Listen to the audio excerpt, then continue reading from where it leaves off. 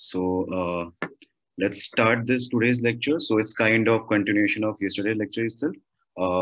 Most of the things we have covered on linear regression yesterday, but some of the things which was left that I'll cover in this class, as well as the correction which we made that I'll discuss. And apart from that, all the metrics which was left last class in the last class that we will discuss in this lecture. Okay, so quickly I'll go to the part where which we have corrected.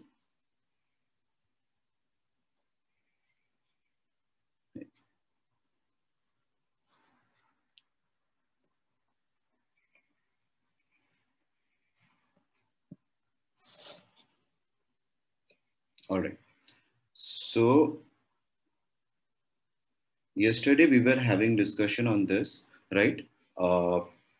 Where we have this gradient descent like loss function equation, and based on that, uh, it was getting differentiated, and on basis that how your parameters are going to change, how gradient descent will change on each iteration, what will be your beta naught or beta 1.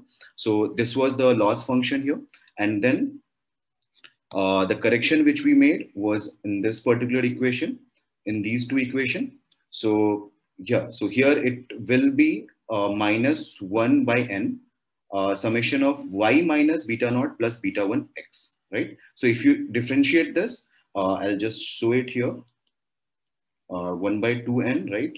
The loss function here is 1 by 2n, right? And then summation of I1 to n y minus beta naught plus beta 1 x, right, and square. So this is the equation. And now when you differentiate it with respect to beta naught, so let's say this is the function u df by, or let's say write it like dj itself, dj by partial differentiation with respect to beta naught. So in that case, your like this, you will have 1 by 2n multiplied by 2, right? And then in bracket, you will have this summation will be there, and then y minus beta naught plus beta 1 x, right? And then again, this equation will be differentiated. So in that case, it will minus 1 will come, right? Because when you are doing partial differentiation, this term is going to get 0. This will also be 0. Just this beta naught will be differentiated with respect to beta naught. So the final will be here, you will get minus 1. So your final result will be 2 will be cancelled out, and minus 1 by n, right? And then summation of I to n and y minus beta naught plus beta 1 x, right? And this is what it is written here. Similarly, in the second equation, when we do this with respect to, let's say, this same function with respect to beta 1, right? So d of j with respect to d of beta 1. So in that case, again, everything will come 1 by 2n multiplied by 2, right? Summation, and again, y minus beta naught plus beta 1 x. This will be here, right? Just one thing will change, that this will cancel out when we are doing partial differentiation with respect to beta 1. So this beta naught will be cancelled out again when we are differentiating, right? Y will be cancelled out, just this beta 1 x with respect to beta 1. So it will come out minus x, right? So this is what it is written here. 2 will be cancelled out again, and minus will be here. So that is why we have here minus 1. Wait a second. Yeah. So minus 1 and minus 1 by n, and in the end you have x multiplied by x. All right. So this is what we did the correction. We corrected it. The misprint was there in the material, and similarly this equation, same equation will be repeated here. These two equations, this has also been changed. All right. Few questions were left from the last class, right? That was on VIF, what is R square. So that I'll discuss in the end. First, let me discuss the metrics part, the metric where I'll explain what is R square, and on basis that what is VIF, I'll explain later. Okay. So let's directly jump to here, data preparation part.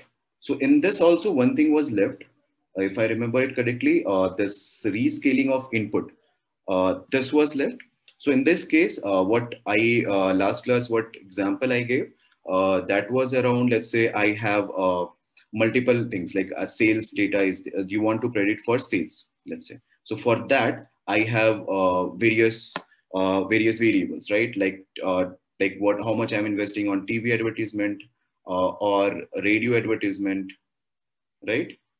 Or kind of newspaper advertisement, right? So these all factors might be there, which will predict your sales, right? It's kind of marketing. If I just want to look based on that, like how much sales it is happening, if I want to predict, so this will be different values. Now, for regression, one thing you need to look out, like what is the range of each of the variable.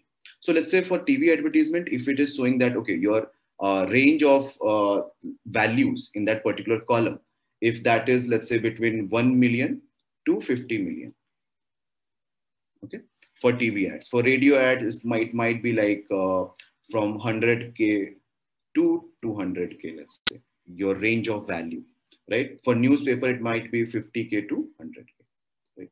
So you can see here, for all these variables, you have a different scaled values, right? So one value is from 1 million to 500 million. For radio, it is 100 to 200. For newspaper, as it is like 50 to 100K. So for like when you are doing the data preparation or data pre-processing, for which will when you will pre-process data, that data, pre-processed data, clean data will go inside the model for the linear regression algorithm, right? If you are applying linear regression. So in that case, when you are doing the pre-processing, these all steps you need to cover, like linear assumption you need to check, outliers you need to check and remove those things you need to decide on whether you want to remove it or kind of mask it, or n number of things you can do in case if you want to do that. Like the simple thing is, like you can, if you know for sure that these are outliers and you don't want to keep it for your model, so you will remove this, right? Again, remove collinearity and everything. Last part is, let's say, rescaling. So these all value ranges are there. What you will do for rescaling, you will for each column, there are two methods which are generally applied. One is standardization and one is normalization.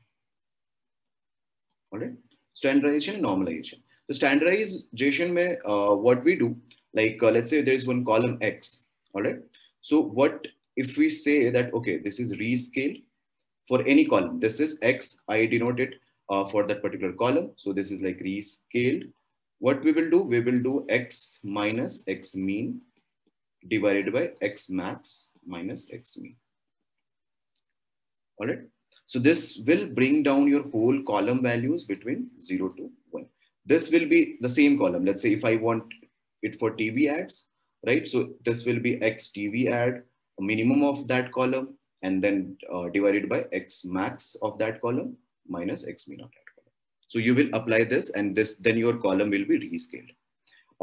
The same, another, like this is a different type of here. It's kind of, you can say, no, just let me correct it once. This is not standardization, just it will be reversed. This is normalization.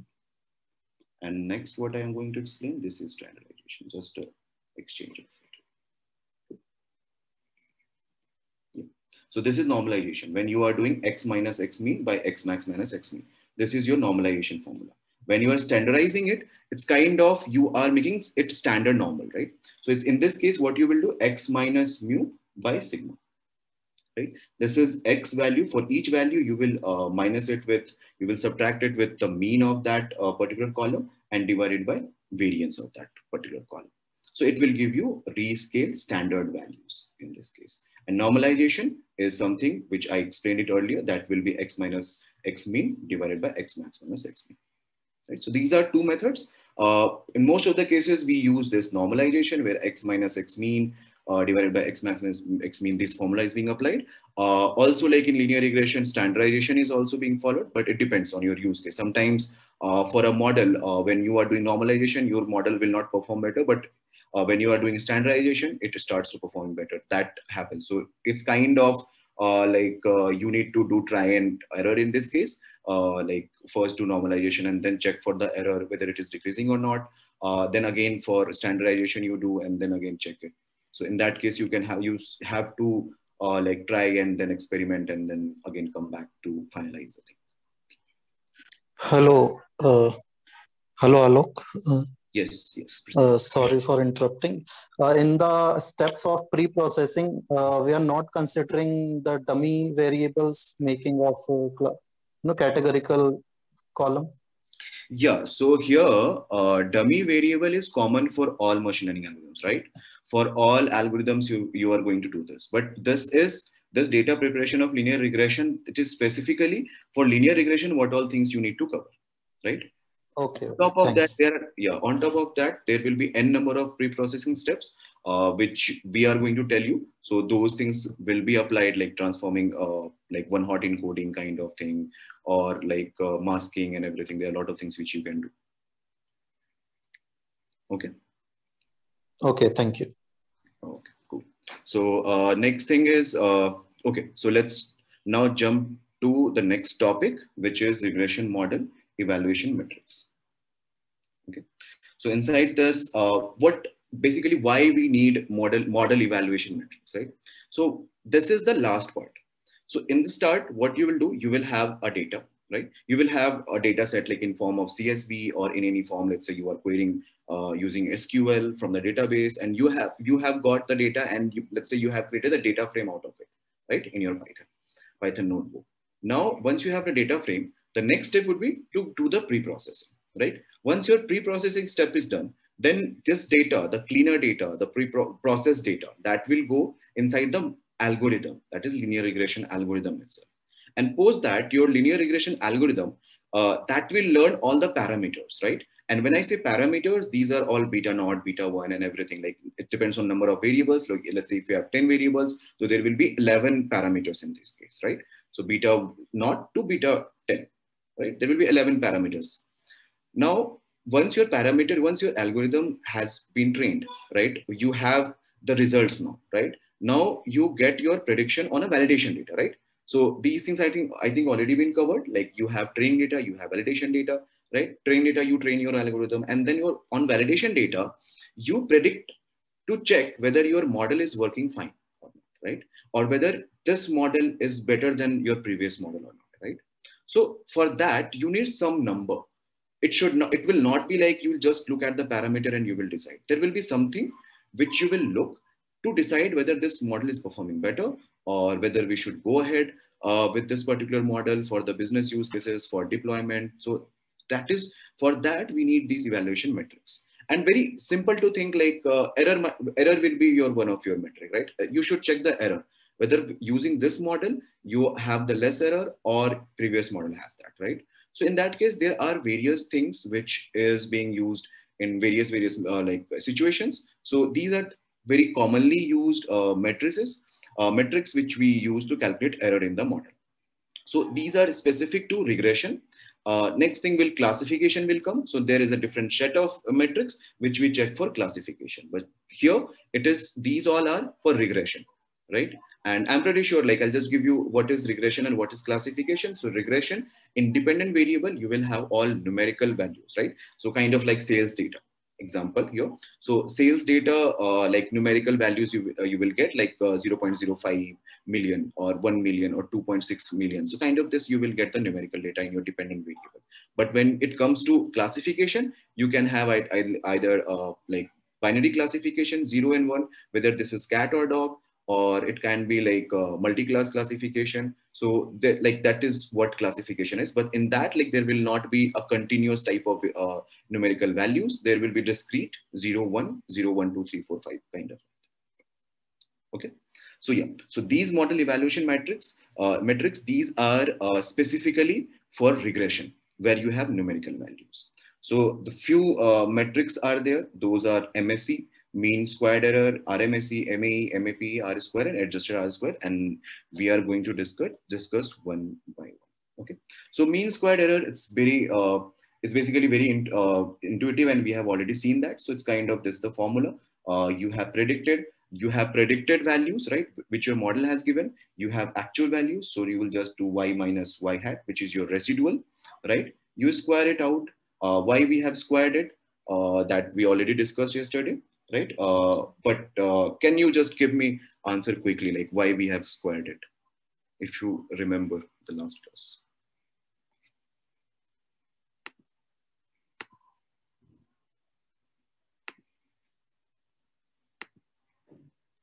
Yes, for differentiation, or one more thing is there, to remove the negative residual. It's not like that. Not to remove the negative residual, it's kind of both are not getting cancelled out. You have negative residual, you have positive residual, but both are your errors, right? So in that case, we are not removing negative residual. We are just yes, not to cancel out exactly. Yes. Cool. Yes, so that's the case. That is why we are doing the square, and we are doing 1 by n, and that is your mean squared error. Okay, right? So this is what mean squared error is. Let's quickly go to the next one. Okay, so it's kind of like just a root mean squared error. So whatever you had like MSE, in MSE, just what you will do, you will just put the root of it, right? It's kind of like just you are pulling down your values, right? You are pulling down your values, and in that case, just to look at the smaller numbers, right? Your error might be, let's say, if it is in 1000, 1200, 1300. So it's kind of just like making it kind of in a it's kind of in a range of where you can evaluate and you can look into, right? That is one use case of it. Like it's from 1000, 10,000, you just doing the square root, because whenever you are doing the square root, it's pretty much you will get the square root value, but nothing else changes, right? Your MSC, if something is lower, if you are comparing two models, model 1, model 2, if you are doing the square root for both of the MSCs, pretty much you can compare now also, right? It's like almost same value. When you are comparing MSC, you're just doing the square root and you are just putting it here, right? In a definable range. Okay. So yeah. So in this case, in most of the, it is preferred in more in the cases because error are first squared before averaging, which poses a high penalty on errors, right? So in this case, like wherever, when you are doing the squaring it, so in that case, you are giving more high penalty to large errors, right? When you are doing the square, this will be helpful when we will see the next one, the next metric. But yes, when you are doing SSC or MSC, in this case, you are putting like large values, like large penalty on large errors, right? Like, because that is going to be squared, right? One thing is here, like this root mean square is the most commonly used metric. So you will rarely see MSC or SSC because those are like RMSC is derived from those itself. So that's why like in most cases you will are going to report RMSC itself. Like when you are running a regression model, so in that case you will report RMSC. So that's the most common like metric which you are going to evaluate, right? Then next comes here. This is mean absolute error. So yeah, so this is again pretty intuitive. Like instead of error, we are taking absolute values, right?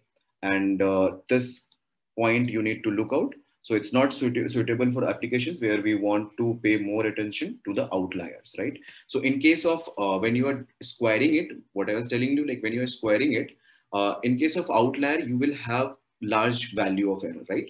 Outlier, what your model is predicting, but what your actual value is, in that case, your error will be high. So when you want to give more penalty to those errors, whether I am able to capture those outliers or not.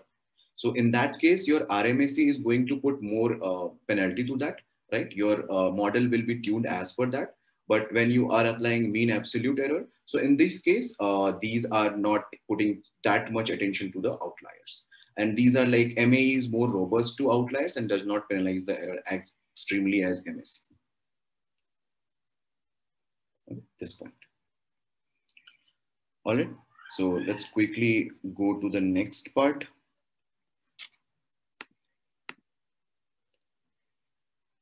We can't minimize MAE. Yeah, Rishabh. So I get it. Your question is MA cannot be used as a loss function, right? Because you are differentiating. But when you are just evaluating, like after your model has been run, gradient descent has already been that has already been run, that has converged, and you got your parameters. Now, by using that model, you will predict on validation data, right? And validation data, you will have your Y prediction, you will have your actual Ys, and based on that data, on Y like predicted data as well as like your actual data, you can get the ME, right? It's not like you are going to run gradient descent on that.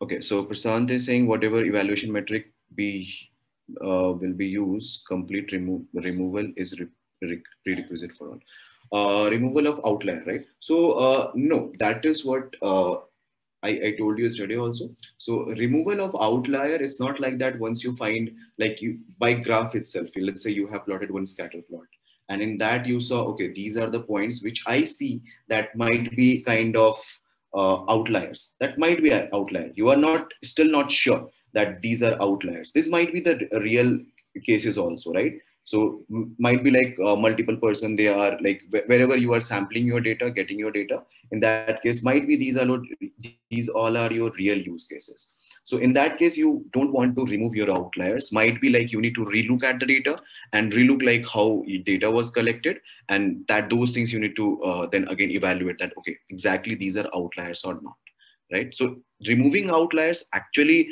it depends on the businesses, right? When you are like running in, like when you are working in some company and they're like you need to have you need to look into that whether those are outliers or not. But yeah, it's advisable that if you find that, okay, these outliers you don't need for the model, this is not the actual instances, so in that case you will remove that outlier definitely. But still, yeah, it's very like you need to check what all out whether like that outlier is actually removable or you need to keep it. Yes, so this is what MA is, where instead of squaring we are taking this absolute values, right? Now, yeah. So now in this case, it's just mean of it, mean absolute percentage error. So in this case, the formula is this one, where it is like 100%. What it means like 100%, just I'll give you an example. Let's say n equals to 1. I'll just take one example. So your yi is, let's say, 1, if you have 1, right? So y is, let's say, actual value is 100. And what you predicted is 80. Right? So what you are going to do is like 100% divided by 1 summation, that will be 1 itself. So it's kind of 100 minus 80, right? Divided by 100. So 100% multiplied by 20 by 100, right? So this is kind of like you are getting 20% kind of, right? You are 0.2 multiplication, you are getting 20% in this case. So this is what it is as kind of 20%. This your MAP is 20% in this case. Okay, so yeah, so this is what it is. In this case, if you have multiple, then you will do the summation and these things will change, right? And mostly this is being used to prediction of accuracy of a forecasting model in statistics. Like for example, in trend estimation. So when you will be, when you are working on regression, but that is not your, like that is time dependent regression. So that is what time series is, right? So if you like one way is like you don't look at the time and then just look at marketing data, kind of what I give an example, like a TV advertisement, how much you are investing in that, radio investment, on radio advertisement, how much you are investing.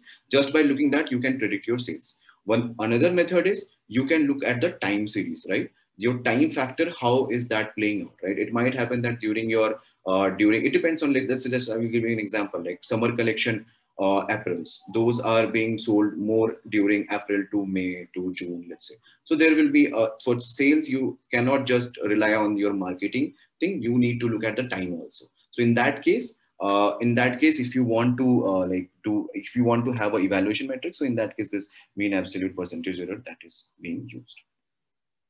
Okay. Okay. Now let's come to the next, that is R squared. So R square is nothing but just, if there is another name to it, that is coefficient of determination. All right. And this is kind of, you need to, like in other, all other metrics, you will just try to check, okay, whether my current model has less error or not in terms of your other models, right? You cannot just say that, okay, this is my MSE or MAPE and just sit around, right? You have to compare it with something. So this is what R square is doing. It is comparing your model with a baseline model. All right. And what is the baseline model? It's just the baseline model is a constant baseline model. It's chosen by taking the mean of the data and drawing the line at the mean. All right. So just I'll give you an example. Let's say you have this data, right? You have this data. This is just X and Y kind of. And then what you will do, you will take the mean of X, right? And in that case, what you will do, you will just pass a line through that, right? Right? It will just pass on with through that line. And in that case, let's say this is the mean. And if you want to like write, if we just write a line around it, so it will be kind of like this, right? Yeah. Yeah. So in this case, this is a line which is passing through this particular point. It might be like if you have multiple variables, x1, x2, x3. So in that case, all those mean points, it will try to fit a line around that, right? It will try to fit a line, and that is your baseline model, right? So what it will do, it will just take the mean of all your x values, and based on that, it will create one. It will create a model basis that, like those, that best fit line will pass through that, and that is considered as a baseline model. All right. And once you have baseline model, mean squared error, and the model which you have created, for that also, it will get the mean squared error, and then it will just do the 1 minus of that particular thing. The value which you will get, it will be R square. Okay. Now, so in this case, like it is kind of scaled. So these points are there, which you should look into. So these are scale-free score. That implies it does not matter whether the values are too large or too small, too small. So it's kind of too large and too small. What I mean by that is like MSE values, whether that is too large or too small, anyway, it is going to have a scale-free score, right? So R square will always be less than or equal to 1. Yeah. So R square is obvious from this particular formula itself. It is doing 1 minus. So in this case, this ratio cannot be negative. So it will not be more than 1, right? So maximum value you can get is 1. But here, one thing is, okay, I'm getting one question. What is the good value of R square? It depends. It depends. In most of the cases, like 0.6 above or 0.7 above, you can say it's a good value of R square, right? But it actually depends on the problem statement and your past like models, how that was performing, right? But it mostly like if your R square is more than 0.7, higher the better. But if it is more than 0.7, you can say you have a better model in this case. All right. So there is one problem with R square. So when you will be getting, let's say, R square can't be negative. No, R square can be negative. I'll come to that, right? I'll come to that. In most of the cases, your R square should be 0 to 1, right? That is the, like, you in most of the research papers on internet, you will find like it is between 0 to 1, but in some cases it might go negative also. So I'll give you that example. Okay. So yeah, where was I? Yeah. So R square has some fundamental issues. So what that issue is, when you are let's say when you are running a multiple regression, right? Which you will be doing in most of the cases. So let's say you have n number of variables. So what happens with R square, when you add more variables to it, your R square will automatically go up, right? So it's not like you will, if you're adding new variables, it does not mean your model is performing better, or now this model has become better, right? It might be like using 10 variables. Earlier you had 10 variables, you added 2 more, right? So in that case, you have added noise, and now your model is not performing well. So in that case, but R square will increase. So it will give you a pseudo feel that, okay, this model is better if you are just looking at R square, right? And why that happens? So I'll just give you like brief about it, like why with increase in variables, your R square increases, right? So in that case, like your MSE is nothing but 1 by n y minus y predicted whole square, right? Summation. So if you write y predicted, so let's say you have, first let's take one case where we have one variable. So it will be beta naught plus beta 1 x1, right? And another case will be where we have two variables. Let's say these two models are there, x1 plus beta 2 x2, right? So when you are doing this 1 minus y hat, right? So model 1, this is model 1, this is model 2. Okay, so for model 1, what will happen? This equation, this error equation, right? MSE equation. What it will become? Y minus beta naught plus beta 1 x1, right? And whole square of this is model 1.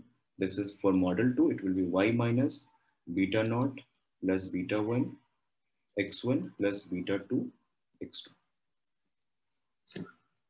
right? Whole square divided by n divided by n divided by n.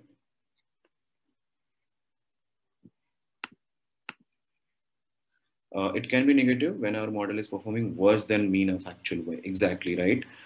So when your baseline, if it is performing worse than baseline model itself, then obviously it will go negative, right? That I'll explain in properties of R square. All right. So yeah. So when you will see here, this value, this M1 will always be smaller than M2, right? Like M2, yeah, it will be greater than M2. M1 will always be greater than M2. Why? Can someone answer me this? Why M1 will be M1, this M1 MSE, the squared error, mean squared error for model 1 will always be greater than your model 2 MSE. Like, can someone figure out like why this will happen?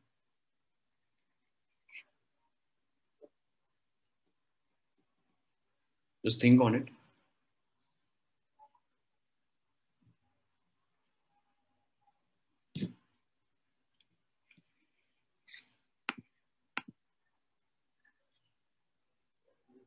Exactly right. Exactly right. So in the second, we are subtracting more from y. And as this is like squared value, so this is always going to be positive, right? So in this case, your M1 will always be greater than M2, right? So now you're with the addition of new variables, that means your mean squared error is decreasing, right? So when your mean squared error is decreasing, so this ratio also becomes less and less, right? It actually drops. So when it is dropping, so 1 minus, if something is dropping, so this R square will increase. So that is the issue. Like when you are adding new variables, your MSE gonna decrease, and based on that, your R square will increase. All right. So that is why we have another, which is adjusted R square. So like it's nothing but it's just a simple change in formula. So you can just look into it, where we are taking number of observations, number of independent variables, and R square. These, using all these factors, this like this R square is here. So using all these factor, we are just like penalizing it and not exactly saying that, okay, when your new variables has been added, it's not like your model gonna improve. I'll look at the adjusted R square and then decide whether my model 1 with less number of variable was better, or with new variable added model, whether that is better or not, right? So in that case, you will look at adjusted R square. Few things to note here, like adjusted R square will always be lower than R square. Mean of Y. So how baseline MSE is calculated for multivariable case. Okay, so multivariable case, yeah. Yeah, so in that case, Samantha, yeah, exactly. So in this case, if you have multivariable and you want to get from baseline MSE, so for each variable, each explanatory variable, you will have mean values, right? For let's say x1, x2, x3, and everything. So you have mean values. Now, using that mean value, you will try to get the best fit line. Just using those mean values, right? That will connect all those points. and that will be your best fit line in that case. And then using that best fit line, it will try to get the error, right? MSE values. Okay. So yeah, so few properties, in most of the cases, you have R square ranging between 0 to 1, but it might go like R square might range from minus infinity to 1. Like if it is not being, like it might be like if your model is performing worse than your baseline model, then obviously your R square value will be negative. Like it's so bad that if you are saying it is negative, then definitely you should work on like whether there are outliers, just remove them in that case, because of those your best fit line is like performing worse than your base model, right? A baseline model, and then again you have to really look into why this is happening, right? So those things you need to cover. Like then you need to see that for some cases it might happen that your trend is going down, it should have the negative values, but instead of that you are predicting the positive ones. So those things might be there, like you need to really look into that when you are getting negative values. Okay. When R square is 0 means there is no correlation between dependent and independent variable. Definitely, yeah. Like if it is 0, that means like it's kind of your baseline model is equal, baseline model equals your current model, and that means like there is no actual correlation between dependent and independent variables. Now, again, like opposite to that, like if your R square is 1, that means like it's a perfect pattern you are getting from your independent variables, right? So your dependent variable can be explained, and it will be explained using these dependent variable itself, like independent variable itself, your explanatory variable. So your explanatory variables are enough to predict your dependent variable if you get your R square as 1. And that is like very rare sight which you will see, right? Now, fourth thing is like how you understand what R square is, right? So R square of 0.2 means like 20% of variance in Y is predictable from X. And if it is like, if it's 0.4 means like 40% variance is predictable. Okay, so what do you mean by like 20% variance in Y is predictable, right? So it's kind of like up to what range? Like let's say if it's kind of understanding, right? Like 20% of your variance. It means, let's say you have a data, right? Data like this. And now you have a best fit line, right? So in this case, you are able to capture 20% of the information, right? You are able to predict for 20% of the cases. You can just think of analogy like that. Like in 20% of the cases, you are predicting it right. Right? When it is like 40%, then for the 40% of the cases, you are predicting it right. Right? When it goes to 70%, 80%, again higher, for like, let's say it is 1, then it means like for 100% of the cases, you are able to predict using this current model. Right? That is what this actually means. All right. So one thing is left, that is VIF, right?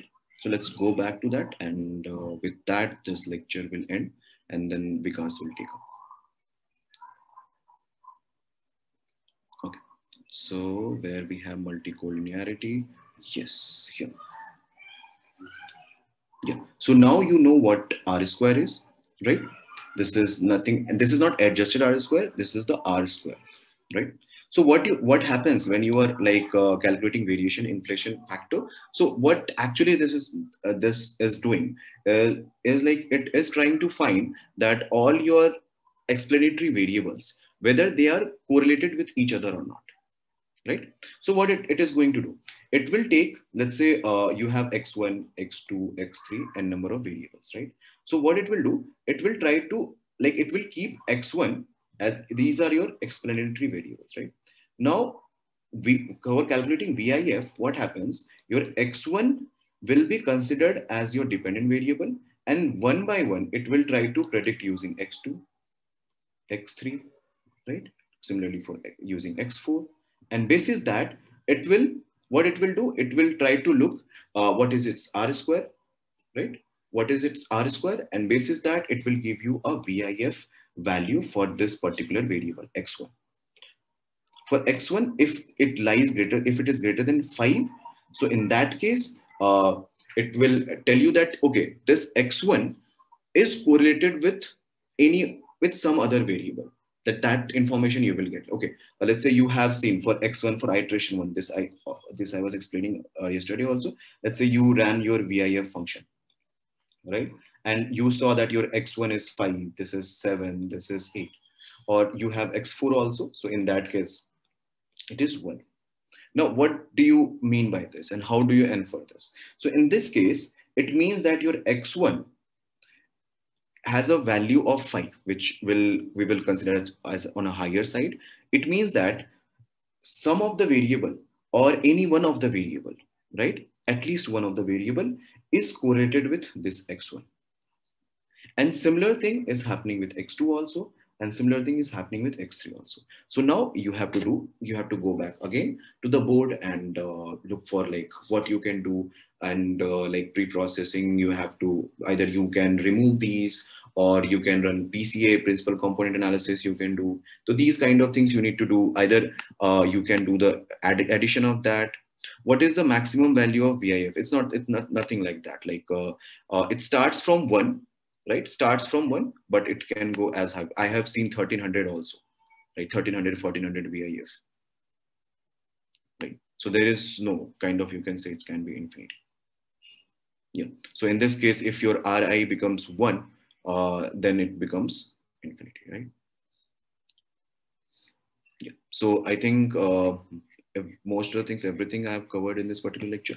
If you guys have any question, you can put them now.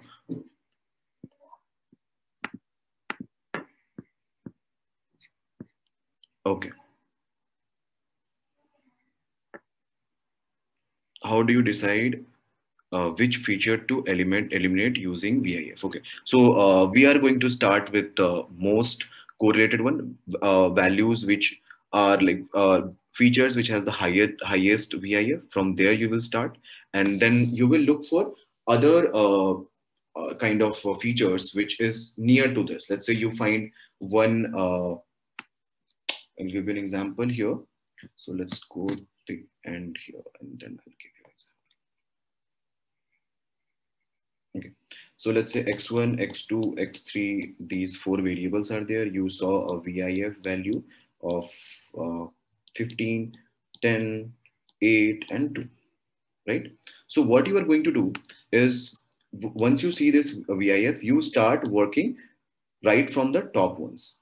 So it means why I'm starting with top ones, because I know this is the variable, this x1 has most correlated other variables, right? This has the this variable is correlated with most of other variables because it has the highest VIF, right? So in that case, what I'll do, I'll try to drop this x1. First thing is like you need to understand what this variable and what all variables might be there which will be correlated to this. For that, you will plot your like correlation metrics, right? Your correlation metric that you will plot, like this will be x1, x2, x3, x4, and x1, x2, x3, and x4. There will be one correlation to it, right? Some correlation values you will be seeing here. So based on that, now you will decide, okay, my x1 is highly correlated with x4, let's say, right? So now you are going to do some pre-processing. It might be like you are just adding them or you are dropping one of them. If let's say if x1 and x4 is like correlated with 0.98, so it makes sense to just keep one, right? Then in some cases, and that really depends on your experience also, whether you can do some or not. It should not be like without thinking anything, you are creating feature, like just terming it out and creating another feature. So when you are doing some or creating any new feature, there has to be some logic behind it. But yeah, like these are all methods which you can apply. You can either sum it up, you can remove one of them by looking at this correlation metrics, and then again going back to running. Like if you have decided to drop one of those, let's say you drop x1 because you are already seeing x4 is explaining most of things. So in that case, you will drop it, and then again you will run with these only variables to the VIF, and you might be seeing that, okay, now your VIF has come in a, let's say, in a respectable range, 4, 3, and 2 kind of like. Then you are good to go. These are not correlated to each other. Okay, what can we do if our dependent variable is also highly correlated variable having, oh, our dependent variable will never go into this, right? Dependent variable is different. This, we are talking about independent variables. Dependent variables should highly correlated with all your independent variables, right? It's a like, it's kind of like you have you have now got the variables, you have hit the jackpot if you are saying high VIF values or highly correlated with dependent independent variables. Okay. So any other question? Yeah. Hello. Rajat this side.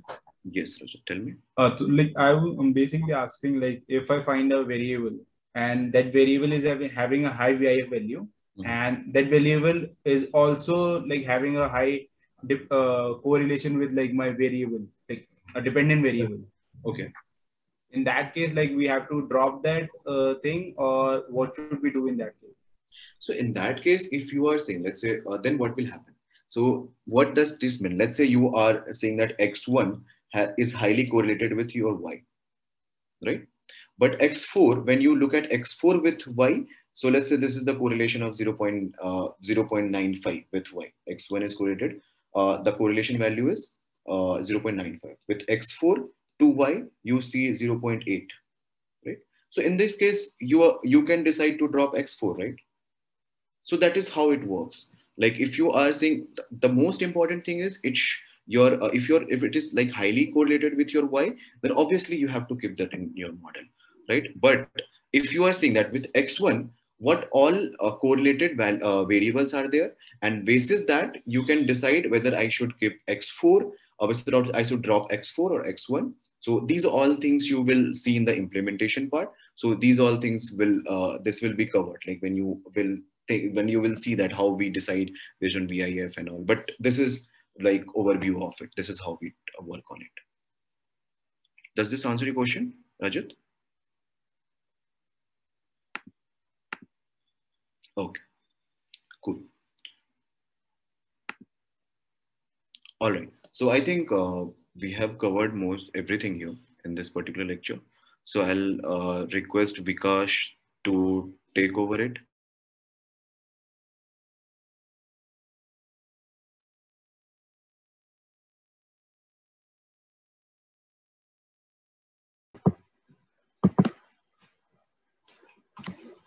Good evening, everyone. This is Vikash Srivastav. So I hope you guys are now familiar with the concept of linear regression, and in fact, multiple linear regression as well. So so whenever we have a single variable and we're trying to model the output variable with a single variable, so we'll call that a univariate linear regression, as in a single variable is only used to model the dependent variable. But in case, let's say, when we have multiple variables, so that is what we'll call as multivariate linear regression, or you can simply say that to be as multiple linear regression, right? So this is what we have you have learned up till now, right? So you got to know a lot about the inner workings of the linear regression.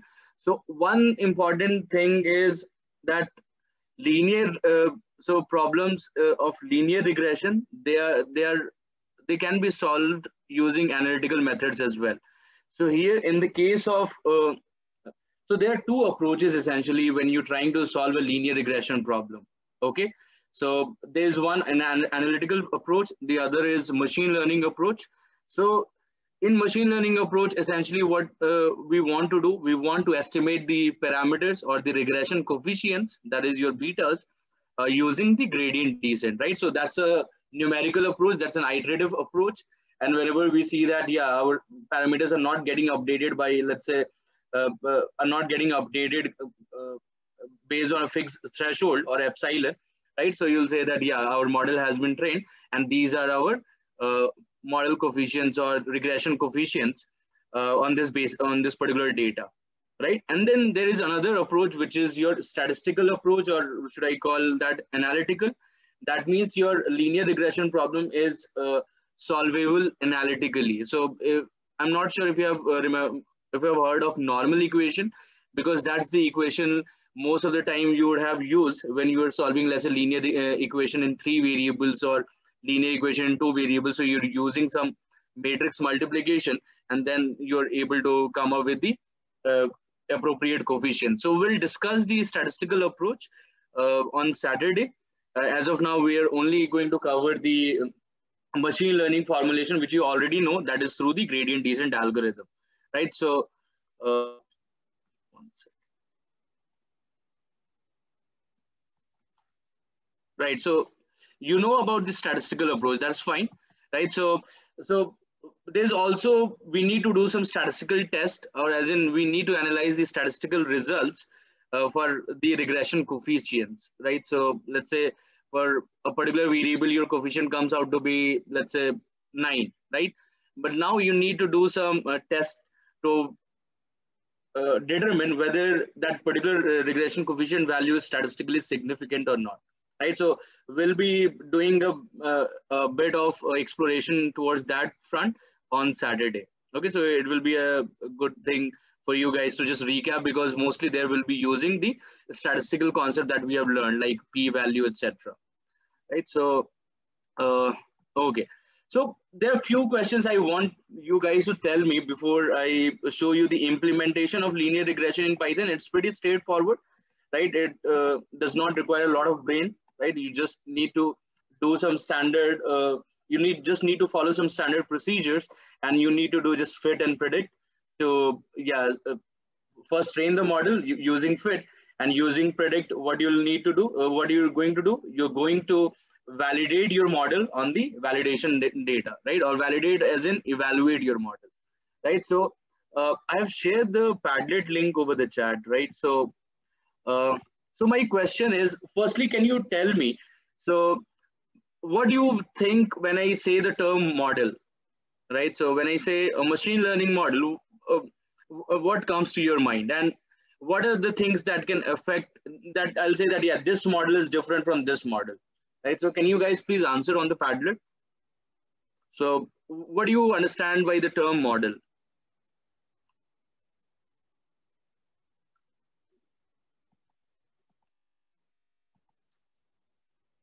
Guys, can you please start answering this question on the Padlet?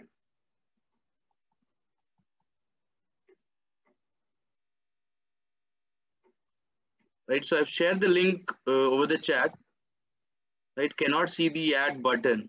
Okay, just hang on. Maybe there's some.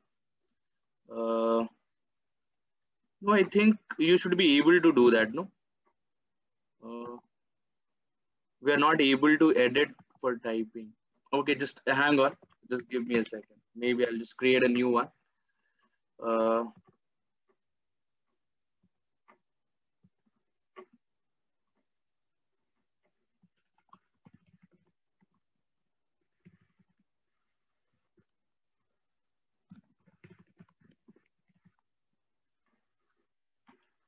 Right, so okay, so I'll share this. So yeah, so you can start. So I think yeah, so I am able to do that. Okay, so what do you mean by, what do you understand by the term model, right? So don't right, so what do you understand by the term model? Okay, so, and I'm going to ask a lot of specific questions. So of course this is something which is pretty generic, but I'm going to ask you very specific questions as well.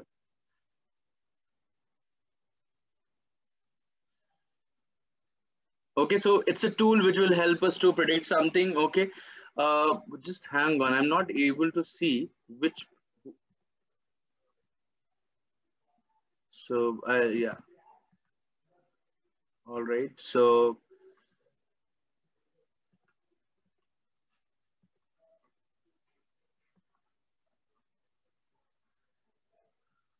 okay, so essentially a model is nothing but a function which, as Prashant is saying, so it takes in some input variables and it makes some prediction, right? So that is what a model is. And in fact, when you talk about machine learning model, so that means that model uses some particular machine learning algorithm, which is essentially a function, right?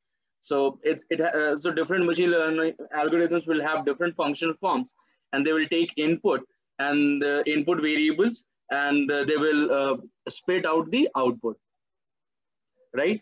So that's what the model is. Okay.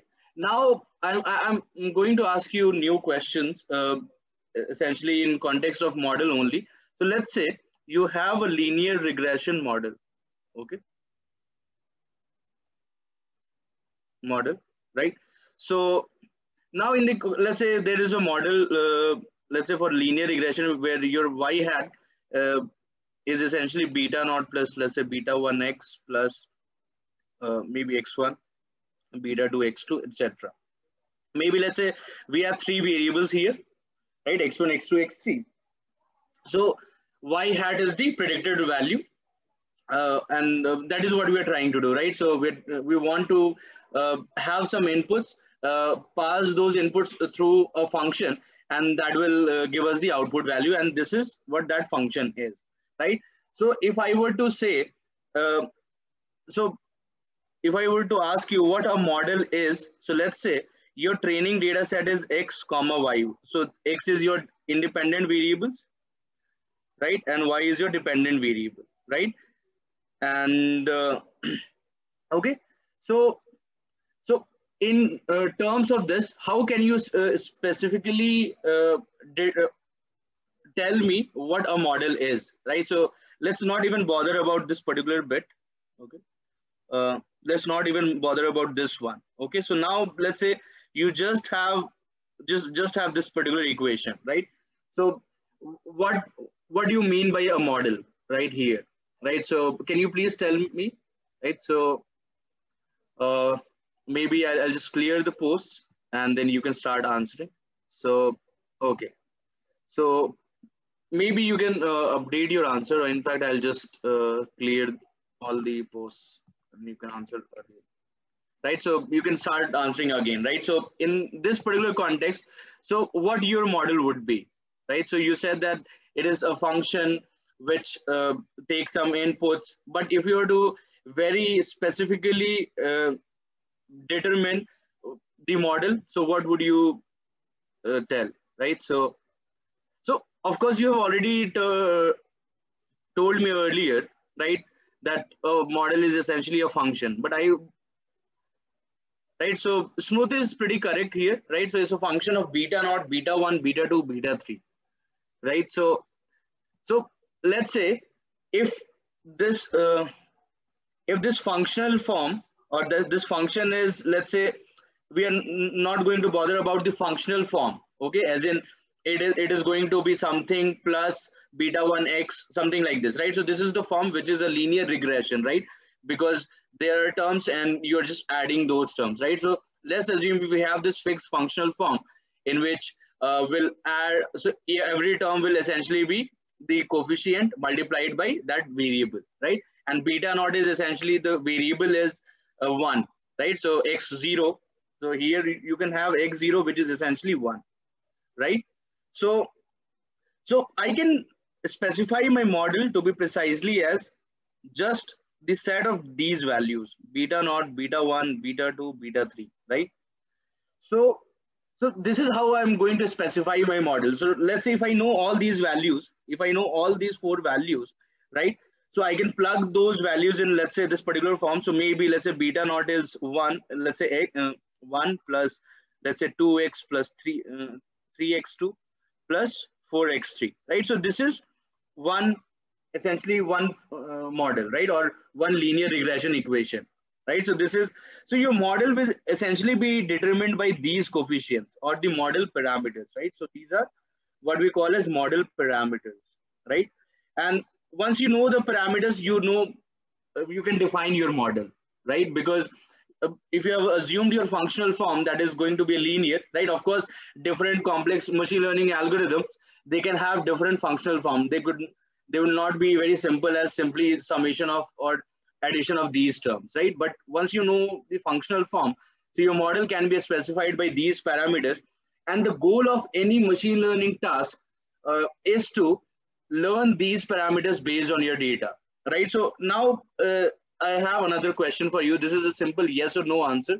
So I'll just going to clear the post here. Okay. So now let's see. so I have one pair of let's say training data. So x1 comma y1 and x2 comma y2, right? So x1 is essentially the set of all independent variables, and y1 is the dependent variable for let's say some data set, which is, and this could be some data set. I am call this as d1, right? So x1 comma y1, where x1 is essentially the set of all independent variables and y1 is the corresponding dependent variable. And then let's say I have another data set d2. So here also I have and this set of independent variables, which is x2, and then the corresponding dependent variable y2, right? So now let's say if d1 and d2, they are different, as in let's say the size is different or the number of independent variables are different, right? So do you think the model parameters will change, right? So let's say if d1 and d2 are different, do you think model parameters will change, as in beta naught, beta 1, beta 2, beta 3, right? So does everyone think so, that if I change my input data set or my training data set, right? So my training data set will be the pair of x comma y, because here we are doing supervised learning, right? So yes, so they will change. So everyone concurs with this particular point that yes, if I change the data set, right, even though I have kept the same functional form, if I change the data set, my model is going to change, because for different data sets, right, so I'm going to get different set of values for these model parameters, right? And because these parameters are what that define the model, right? So if I take some different data sets, so I'm bound to get some different values of beta naught, beta 1, beta 2, beta 3, and I'll have a different model, right? So a model is essentially a combination. So a model is essentially not only the machine learning algorithm. So in this case, this is a linear regression algorithm. A model is essentially is defined by or is affected by the choice of the algorithm plus the choice of the data set, right? So if you change the data set, or if you basically employ any such techniques which causes the model parameters to change, that means you're getting a different model, right? So let's say if the combination of beta naught and beta 3 so is something like 0 to 1.51, right? So this could be model M1, and let's say if I have something like 0.5, 1, 2, 3, right? So this is a different model, right? Even though the functional form is same, as in it's a linear regression algorithm, but the algorithm only will not determine your model, right? Your input data set, your training data set, it will determine what's your model going to be, because that will affect the values of the parameters, right? And as you know, the goal of any machine learning algorithm is to learn all these model parameters based on the training data set. And training data set, you have x comma y, right? So you learn the mappings so that you're able to come up with very reasonable estimates of the model parameters. And then once you have gotten those parameters using your training data set, then you can use that model, which is for which now the parameters are fixed, right? Because that's the meaning of training.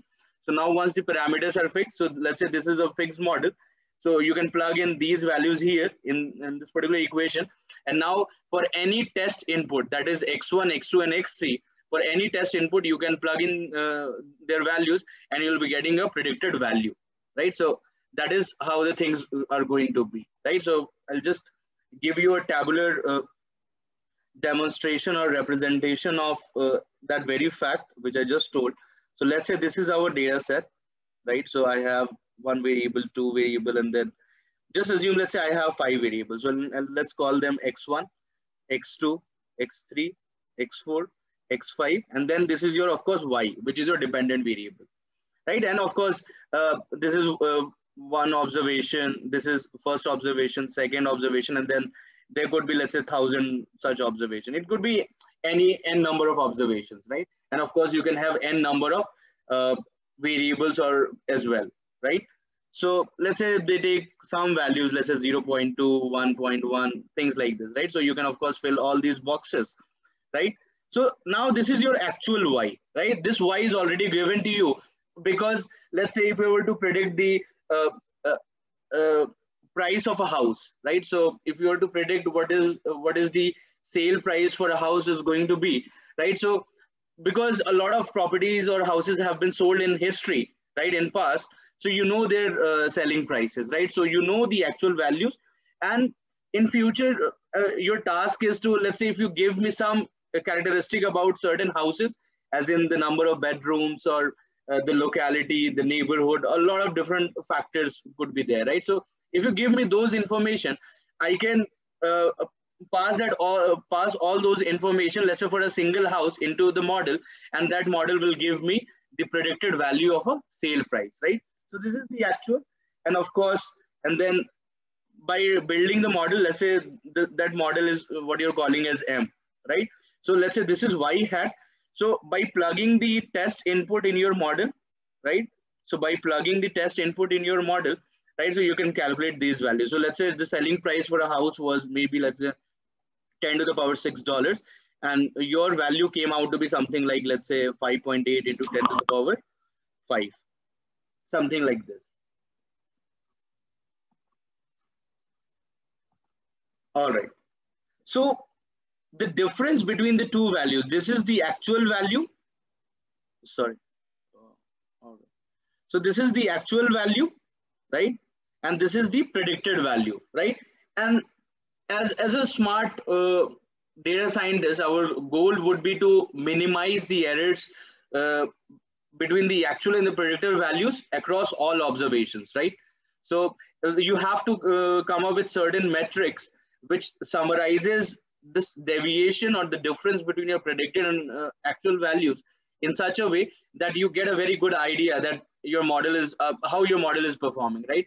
So as Alok walked you through different regression metrics, right? So they all sort of summarize this particular information, right? So what's the difference between your predicted value and the actual value, right? And the smaller the difference across all the observations, right? That means your model is doing really well. It's pretty close to your actual value. And then you can say that, yeah, I can actually rely on my model for making any such prediction. So, okay, come on and give me any details of the houses. I'll pass all those relevant details into my model, and then my model is going to give me a very reasonable prediction, right? Of course, your model is only a model, right? It is, so it's not, it does not capture the entire reality of things, right? It is only a model, right? So that means it can only do some certain set of tasks, right? It is only capable, limited. It is the capability of a model is limited by our imagination only, right? So you need to have very small differences for a really good machine learning model, right?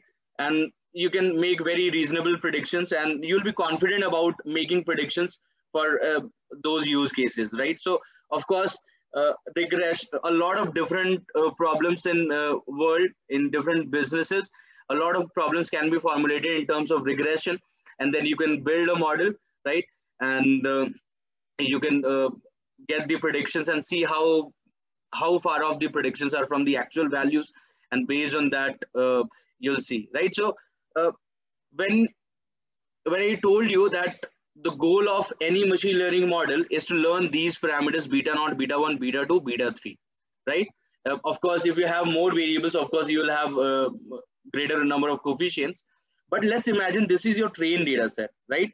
As in, what you are doing, you're passing into the model this combination x comma y. X means your x1 till x5, and then y is your dependent variable, right? So you're passing that into the model, and the model is sort of learning, so it's making predictions and just comparing from the actual values and saying that, yeah, there is some, let's say, greater difference. So it will try to optimize in that way, and that is how gradient descent is going to work, right? Because that's the part of training. Now, once you have trained the model, as in you have fixed the betas, right? So now you will have a validation data, or we can call that a test data. And on that test data, you're going to make some predictions, right? Because no observations from your test data will be part of the training, right? So you'll have a reserved test data, and you want to see how your model is performing on that unseen data, right? So once you train the model, you train or learn the parameters of the model. That is, in the case of linear regression, those are betas. And once you have learned those betas, So you're going to take test inputs, and then you're going to make predictions for those test inputs, right? And then of course, in most in cases for test data as well, or validation data, will have the actual values as well, right? And there we can see that how far how far off the predictions are from the actual values, right? Because these observations were never part of the training, right? And the model has never seen those observations, right? So this is the basic crux of things, as in what machine learning is all about, right? And how linear regression essentially works, right? So you're familiar with all those things at this point of time. So let's do a simple walkthrough of let's do a simple implementation of multiple linear regression, right? So I have a very small data set, but this is pretty reasonable to just tell you how you can build a machine learning model, right, in Python, right? So there are a few things which will be new to you in this case. So firstly, we'll import these libraries, right? So NumPy, pandas, and from NumPy we'll be importing math. You'll come to know what is the use of math that we'll be going to do. Then there is this library which is Scikit-Learn, which is short for Scikit-Learn, and this is in fact the most popular library for machine learning, right? Especially when you talk about traditional machine learning, as in if you're talking about deep learning, which is essentially very complex algorithms, right? So Scikit-Learn is not for that. Of course, you have other frameworks such as PyTorch, TensorFlow, Keras, etc. But for all the models that we are going to learn in this module, we'll be able to get them in the Scikit-Learn library itself, right? So be it linear regression, logistic regression, and then if you have support vector machines, neural networks, basic decision trees. So all those models are available in Scikit-Learn. But not only the models are available, a lot of pre-processing support is there. How can you do model selection? So there are a lot of different aspects to this, which we'll learn in this particular implementation part. Okay, so as of now, you don't have to worry. And then of course, there is this metrics part from where you can import the required evaluation metrics, right? So I'll come back to these things. But for now, let's understand what's the problem we are going to solve. And that will help us implement linear regression for that particular problem and see how that's done in Python, right? So I have imported the data set, and let me see if it's available, right? So my data set is pretty small. It has only 50 observations, right? Of course, in real life, you can have larger data sets, you can have smaller data sets, right? But the techniques will more or less be the same, right? So here I have a data set which is related to startups, and this is related to, in fact, 50 startups. We do not know the name of the startups at this point of time, and that's, of course, let's say not required, but we are given some important information about these startups, right? So what we want to do, right? So for these startups, we are given the R&D spend, right? So how much money are they spending on research and development, right?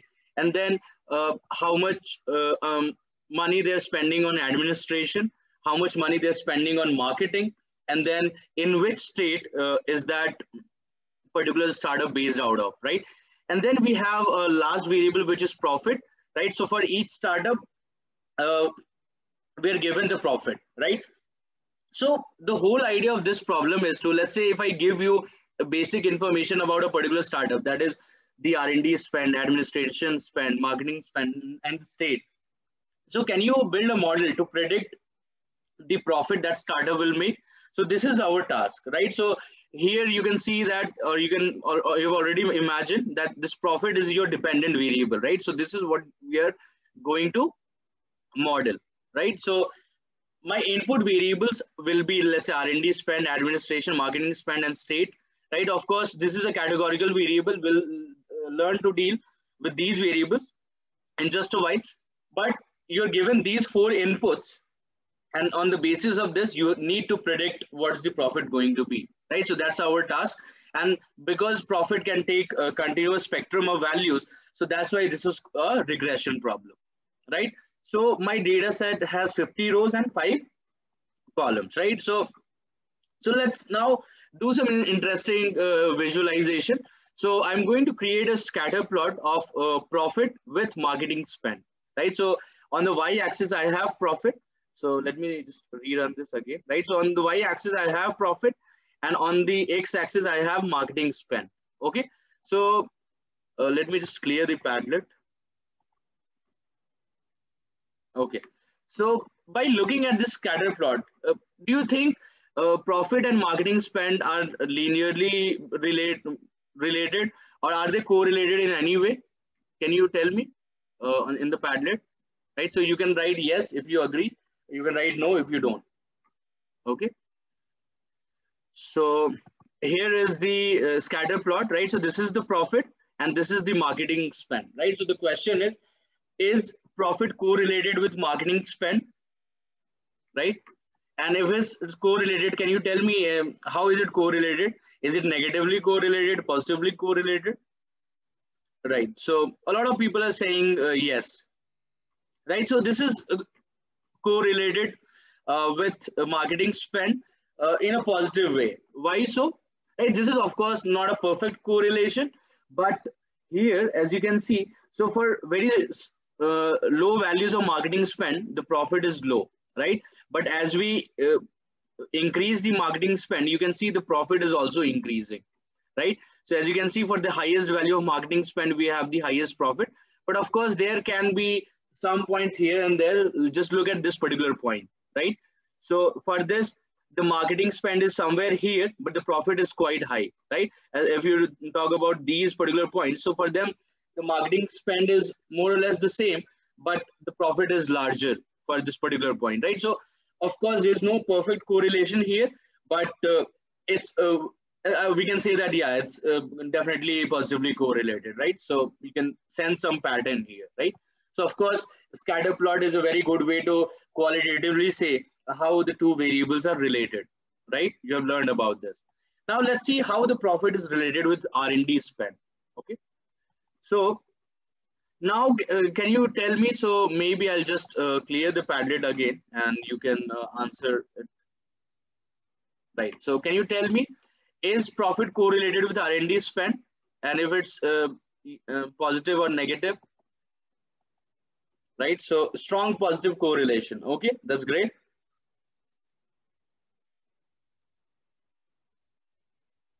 Okay, so it's a very strong correlation. As you can see, you can fit a line here and it would be all right, right? So maybe I can use some annotation, right? So, so you can have a line like this, right? And this seems like a very good, so profit is very good or very well correlated with R&D spend. And that makes sense, right? So the more you spend on R&D, right? So the better the company is going, the startup is going to be, and that's why that will help drive the profit of the business as well, right? Also, if you spend more enough on marketing, so your profits will also increase, right? Because you are able to now reach to the wider audiences. In some cases, because of the nature of startups, right? So some startups can be B2C, B2B, right? So they're different. And of course, the sectors can be different, right? So you can see, just like in this particular scatter plot, right? So if you compare this point and this point, right? So marketing spend is more or less the same. The profit is larger, right? So it can also depend upon other factors, right? So it could be the nature of startups, in which domain it is operating, etc. Right? So, right. So now moving ahead, we have another variable, which is administration.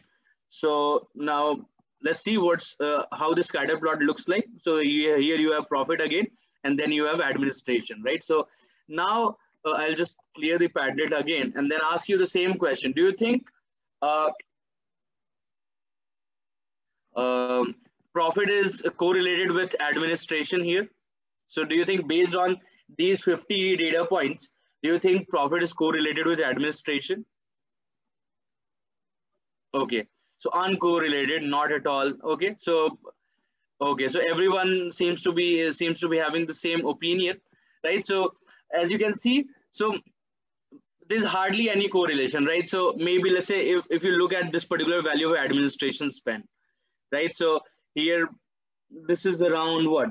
Almost, let's say, $100K, right? So for the same value, so you're getting a range of profit values, right? So profit is low but high as well. But here also for the high administration spend, right? So you can see that, yeah, profit is high, also low, also high, right? So there's no clear demarcation between the values of administration and profit, right? So if the values of administration increases, right? And so if the value of administration increases, I cannot say that profit will also increase or decrease, right? So there's no well-defined correlation here, right? So, but in this case, I can say that if I increase the value of R&D spend, my profit is also going to increase, right? So we'll say that this is a positive correlation, but here we cannot say the same about in this particular pair of variables, right? So in this case, we'll say that profit and administration, they are not related to each other, right? So, so I'll just point out. I'll ask one of you guys to tell me why do you think this is the case. So maybe, so Priyanshi, can you please tell me why do you think there is no such correlation between profit and administration? So do you have any explanation for this? So you can unmute yourself and answer.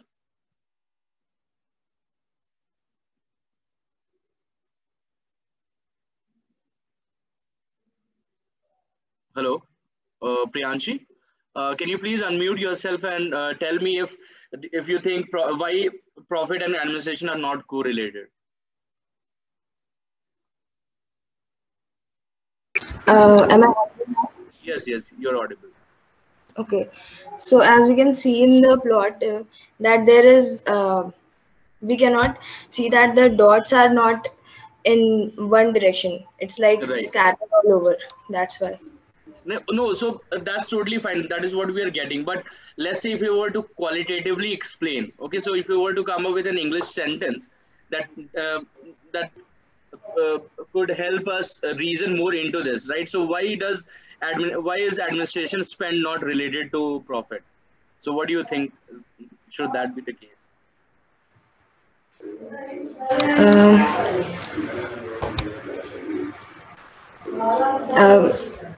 As we can see that the graph is not in a particular direction. That's what I can come up with. So if you, okay, let me ask someone else. Okay, so maybe Rishabh, can you please unmute yourself?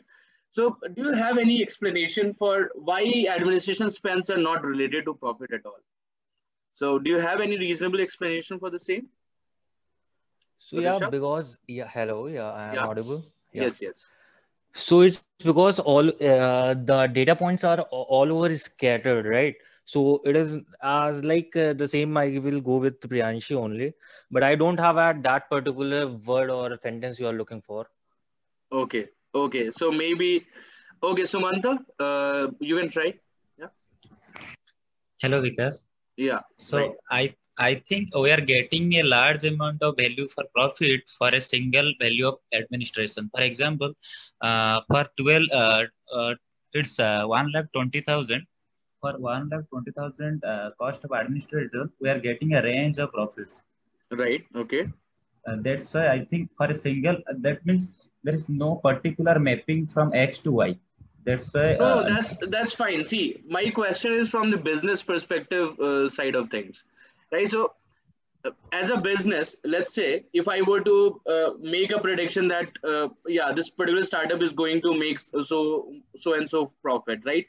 So there has to be a logical explanation, right? So I can see that, the more money I spend on R&D, the profit is going to go up, right? But let's say if I keep spending on administration, right? So can I give it a try?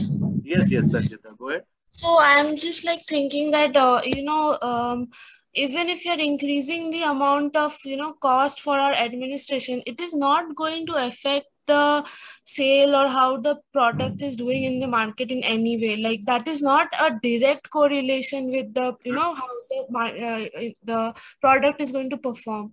So we cannot find a relationship between them. Right. So I think, you're totally correct. Right. So administration spend is sort of, which is sort of internal, right? And they are sort of so all the spends in administration are on managing the workforces and a lot of other things, right? And uh, they do not drive the profit because this is an internal uh, spend, right? And this is not the spend on, let's say, your research team or increasing your workforces, but more or less administration where you're trying to allocate some money to manage your internal workings, right? So that's why the profit is not well correlated with administration, right? So whenever you're observing any data, right, so you need to come up with a logical explanation, especially from the business side of things, right? So once you understand that, yeah, this totally makes sense, right? So if I am saying that I'm seeing a positively correlation between, let's say, a pair of variables, so why would that be, right? So if I increase the R&D spend, who guarantees that my profit is going to increase, right? So you need to come up with very logical explanation for whatever observations you are making, right? So if you're getting any such graph, so you can come up with a very logical explanation and put up a hypothesis that, yeah, I think in the administration, most of the money is going in managing or developing the processes for the internal workforce, and that's why that's not contributing profit at all, right? So, okay, so that's it. So now let's see what's the distribution of what's the average profit across different states, right? So remember, in our data set, we have a column called state in which there are three different categories, in fact, three different values. So one is the New York state, the other is California, and the third is Florida. Okay, so let's see the bar chart. Okay, so as you can see, the average profit for startups in California is this. In Florida, it's pretty high.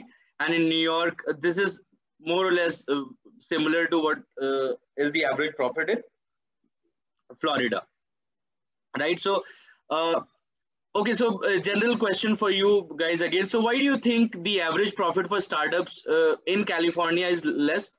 So any reasonable explanation? So maybe I'll just clear the Padlet and you guys can take a, can go at it, right? So any explanation, do you think? So why do you think California has a relatively lower average profit as compared to states like Florida and New York? So high living cost, okay, that totally makes sense. Okay, high living cost, okay. So you can say that, okay, let other people answer. So there are a lot of large MNCs, okay. Large tech giants already present, okay.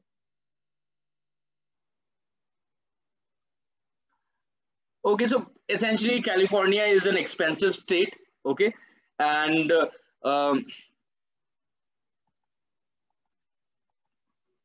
yeah, it's an expensive state, and so a lot of capital is required to, in fact, so there are a lot of state taxes, right? So it's pretty expensive place, and so the margin at which the startups are operating, right, which is what we call as profit, right? And that's sort of pretty much curbed down, right? Because of because that place is quite expensive, right? So you know, the operating expenses could be pretty large as compared to let's say New York or Florida, right? So if the same startup, let's say if it's operating out of Florida, so its profit could be higher, right? Because the operating expenses could be lower, because let's say the rental prices I think are also pretty high in California as compared to Florida, right? So okay, so yeah, so essentially this is what the bar chart tells us, right? So it compares the basic the average profit for these 50 startups, right? So in California, I'm not sure how many. Okay, so here we have, right? So if you do value counts, so 17 startups are based out of New York, 17 are based out of California, and 16 are based out of Florida. So more or less equally distributed across these states. Okay, so now we are going to do very interesting thing, right? So, okay. So because we are going to implement a linear regression, okay, so let me just, right, so given this data set, right, so how do we predict y hat? So we'll have something like beta naught plus beta 1, and this x. Okay, I'll just write x1. X1, then beta 2 x2, and then beta 3 x3, and then of course I have how many variables? 4 variables. Okay, so x1 is, let's say, your R&D spend. Your x2 is administration spend. X3 is your marketing spend, let's say, and your x4 is your state. Okay, so but now, because state is a categorical variable, it poses some problem for us, right? So so here, of course, because we are trying to predict a continuous value, right? Because y hat is going to be a number, right? So all these have to be numbers, right? But x4, if you think about it, it takes values like New York, California, Florida, which cannot be passed here, right? Because the model needs a number, but we are, let's say, passing a string, right? So it would not make sense, right? So I cannot have an equation which will be like of the form y hat equal to something like, let's say, 1.5 plus 2x1 plus 3x2 plus 4x3 plus 5, and here x4 is, let's say, 5 times New York, right? So this does not make sense, right? This does not make sense. So we need to do some treatment for the categorical variable, which is state here, right? So so there are some tricks which we can do to deal deal with, let's say, categorical variables, as in transform them in such a way that they can be passed to the model, right? So any idea you guys have? How do we do that? So maybe I'll just clear the padded again. Okay, so you can update your answers. So Smriti has written, so for each different label, create a separate feature with only 2 variables, 0 and 1. Okay, all right. This could be one thing. Okay, so dummy variable, right? So what Smriti is saying. So essentially, let's say, this is this column state, okay, and let's say I am just taking 5 values. Let's say New York, Florida, California, right? And let's say this is again New York, and this is California. Okay, so now what Smriti is suggesting that, so we can have 3 variables depending upon the number of categories in the variable, right? So there are 3 categories, right? New York, Florida, and California, right? So I'll create 3 variables. So let's say this is New York indicator, something like this, and let's say this is Florida indicator, which will indicate whether a particular startup belongs to Florida or not, and then we'll have a California indicator, something like this, right? So so New York indicator, we can take 2 values, 1 or 0, based upon depending upon whether that startup is based out of New York or not. So here the startup is based out of New York, so indicator is 1, but it's not based out of Florida. This value will be 0, and this value will again be 0. Now for the second startup, which is based out of Florida, New York indicator will be 0 because it's not based out of New York. It's based out of Florida, so this will be 1 and this will be 0. If it's based out of California, these 2 will be 0 and this will be 1. If it's based out of New York, this will again be 1 and rest will be 0. And similarly, you can have these, right? So this is what we call as one-hot encoding.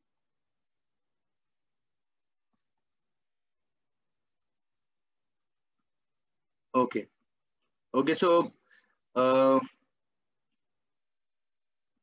right, so Rohan is asking, but why are we taking x2 and x4, since we know that they don't linearly affect the dependent variable, right? So anyway, so let's say if we know that they would not affect the dependent variable, so let's say if I pass that into the model, I'm expecting that the regression coefficient would be very minuscule for that particular feature, right? So Sriram is saying that we are expanding the features here, which can be an issue if you have more categories, right? So let's say if you have very large number of categories, so maybe if you have 1,000 rows and and you have a state column which has, let's say, 50 states, right? So the and if you want to incorporate that information, if that's actually related to the profit, so do you think, guys, uh, all right, so the thing is, if you have large number of categories, so the number of dummy variables could increase, right? And of course you'll need to come up with ways in which, let's say, you can reduce the number of features, as in you only want to keep very relevant or important features, right? So this is one way to deal categorical variables. Okay, so Sheets is asking another question. Okay, so Sanchita is saying, why not put 1, 2, 3? Okay, so this is a very good question, right? And this is what Sheets also asks. Okay, so I'll write a fresh equation for now, because now we have created the, let's say, so we have two sort of options, right? So we can either create these one-hot encodings, so and we can get rid of this particular column state, right? So what sort of variables will we have? So we'll be having these variables, right? So R&D spend, administration, marketing spend, and then these variables, right? So New York, Florida, and California. So a total of 7 variables, right? Now there's another alternative approach which Sanchita and Sheets are suggesting, that we don't even need to create these 3 variables. So what we can do, we can fix the label 1 for New York, 2 for Florida, and 3 for California.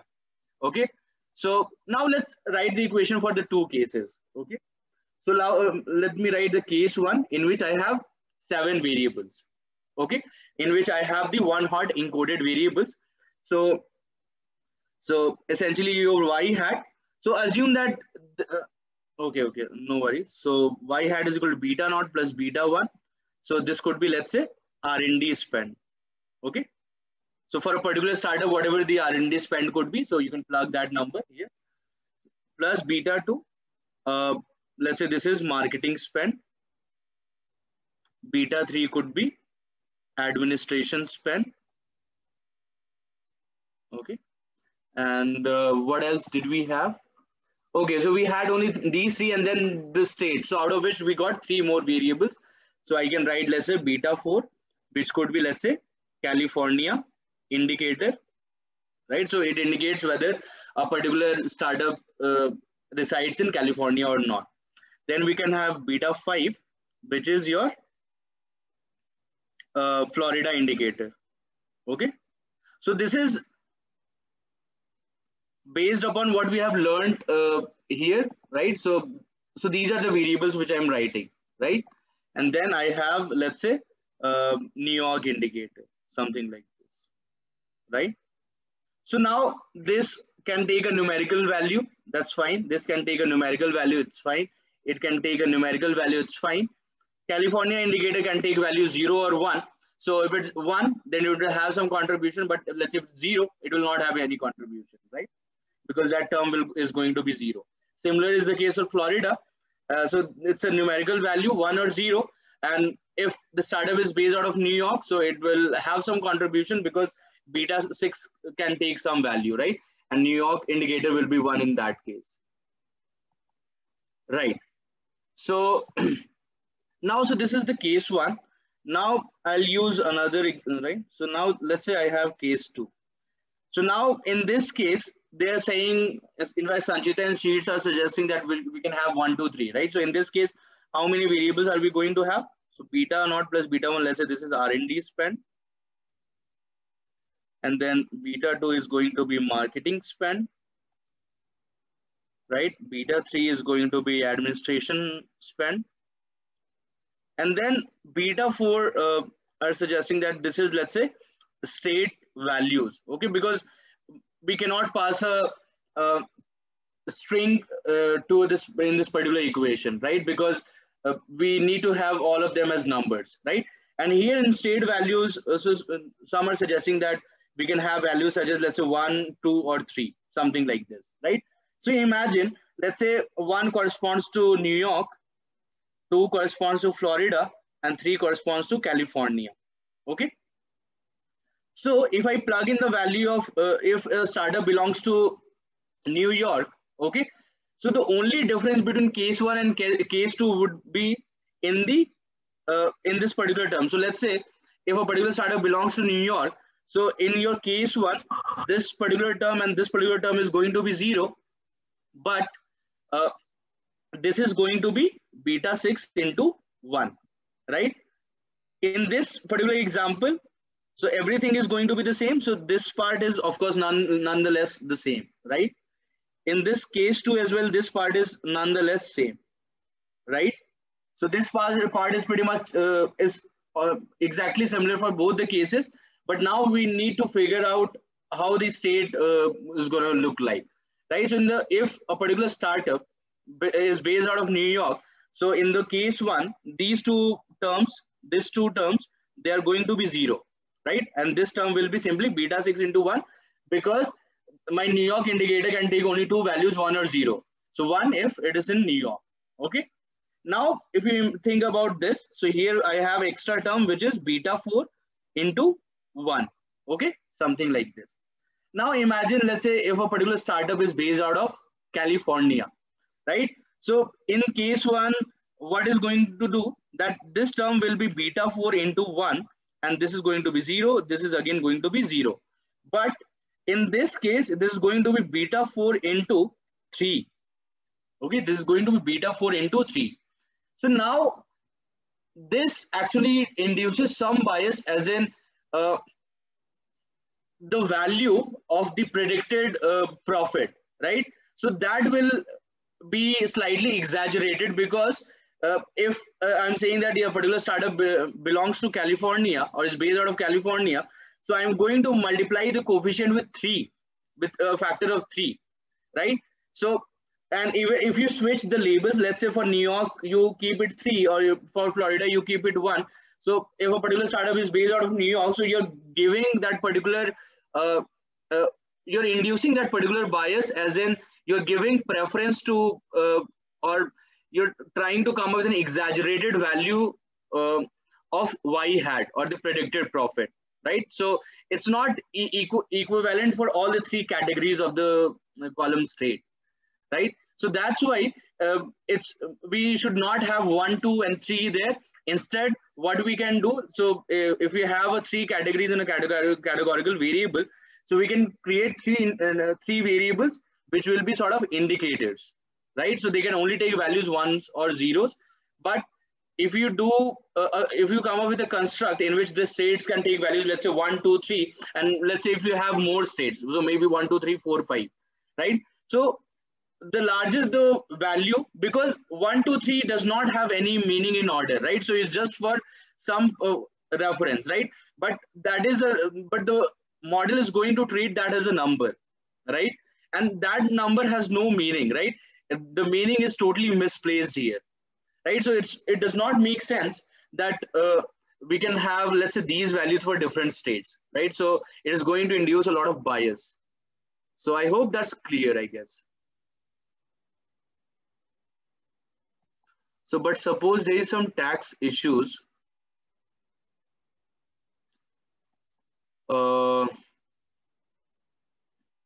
Okay, so there could be some tax issues. So that will be taken care of by these coefficients, which are beta 4, beta 5, beta 6, right? So let's say, and the taxes are pretty much high in California, so the expected profit is low. So this beta 4 will be slightly lower than, let's say, beta 5 and beta 6. This could be the case, but when you fix these values 1, 2, and 3, so there you don't know which state is going to have what the tax is going to be like, or there could be some different factors as well, right? So so what if you order them based on profits? See, of course you can come up with different constructs, but the point is you are inducing a bias on your own. Why only 1, 2, and 3? Why don't you go ahead with 10, 20, and 30, right? So why don't you go ahead with 10, 20, and 30? In fact, you can put any number for that matter, right? So for, let's say, New York, I'll put 100. For California, I could put 200. And for Florida, I'll put 300. I can come up with any such label, right? But they're all inducing biases in our prediction, because my predicted profit is going to be exaggerated if let's say the coefficients are positive, or under represented if the coefficients are negative. So actually in this model, our target is profit. So if we drop a categorical variable, then really that variable it can affect our model, right? So because here you saw in this bar chart, let's say if a particular startup belongs to California, right? So the average profit is relatively lower, right? So the coefficient for, let's say, this could be small, because if that value is small, so your expected profit is going to be smaller only, right? And that would conform to the available data as well. Okay, so try to understand this very important point, that in the case of state values, you cannot have, let's say, 1, 2, 3, or maybe something like 10, 20, 30, right?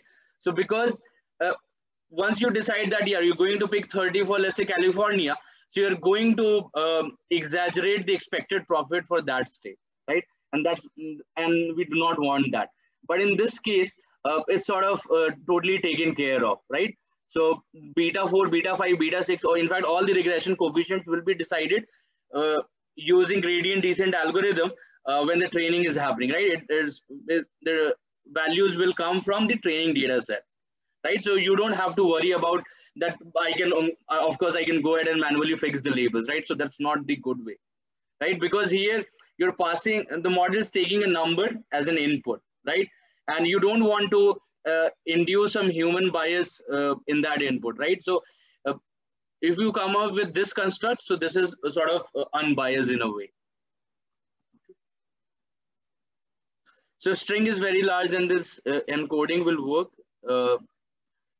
So one hot labeling, so this is essentially one hot encoding, because so for each category you're coming up with a binary indicator, right? So for each category you're coming up with a variable which is a binary indicator. So in this case for New York, I'll have New York indicator, and for Florida I'll have the value 0 or 1, right? So all these indicators, they are binary indicators, and they can only take values 1s and 0s depending upon if that particular observation take that value of category, right?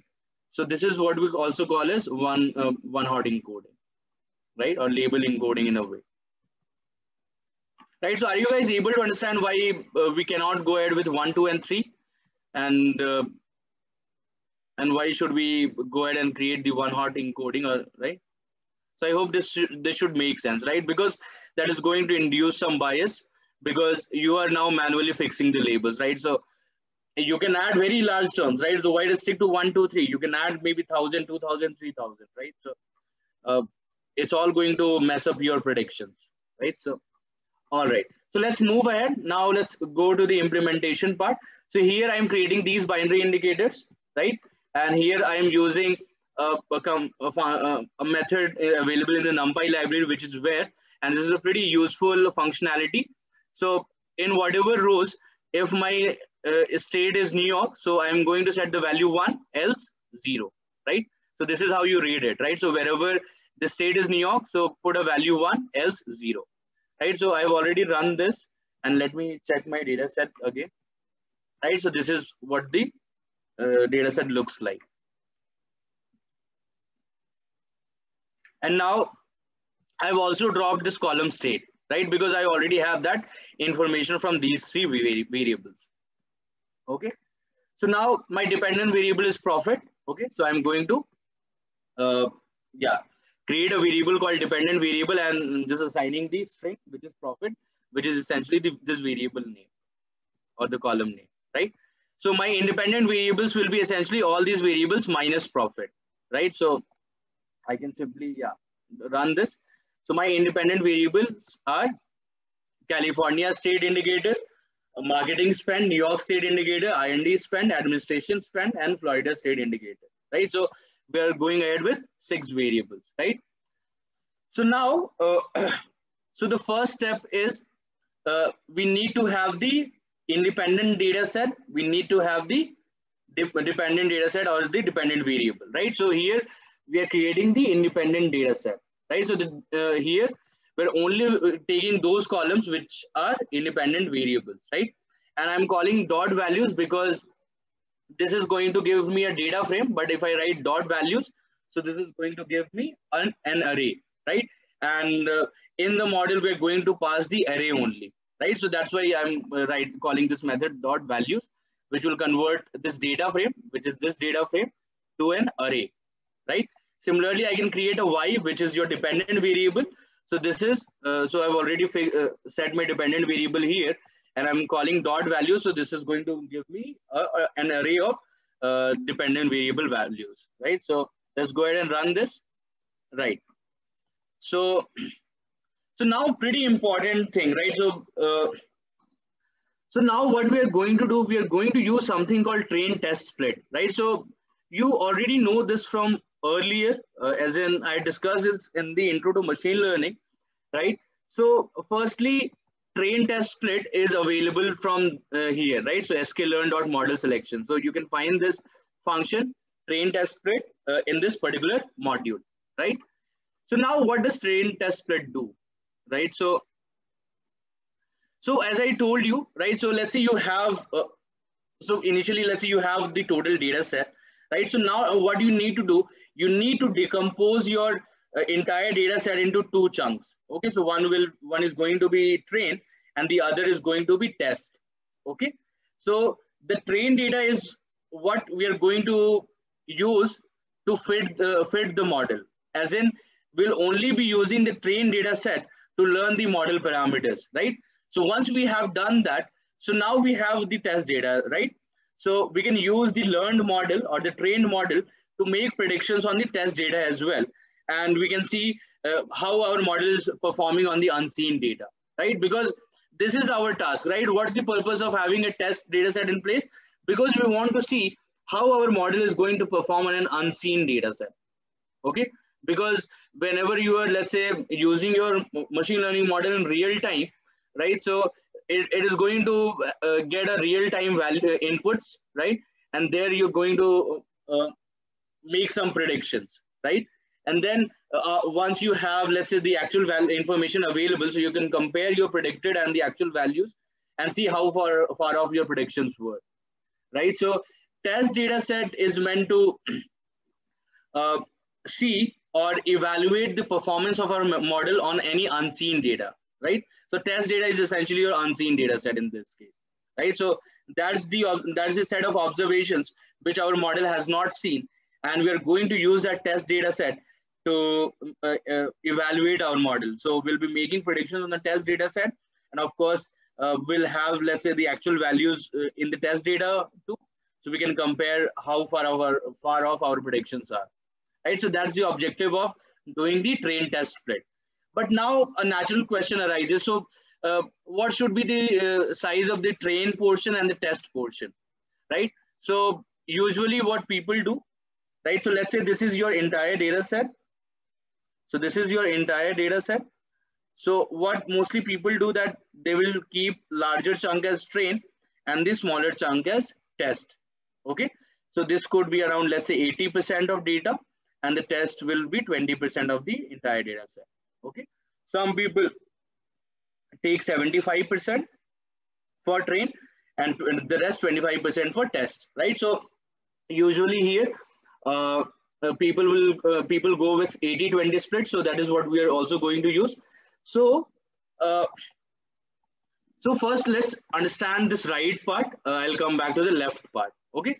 So this is the function, and it takes X as input, which is your independent, which is the array of independent data set, right? And Y is the array of dependent variable, right? And now here we need to specify the test size, which is the proportion of the observations which are going to be in the test data set. So here I am fixing 20%, right? So I'm saying that 20% will be in the test data set, and the rest 80% is going to be in the train, right? And of course, so which 80% of observations are going to go in the train? So that will of course be decided randomly, right? So in this case, it's going to be decided randomly. And then I have another variable called random state.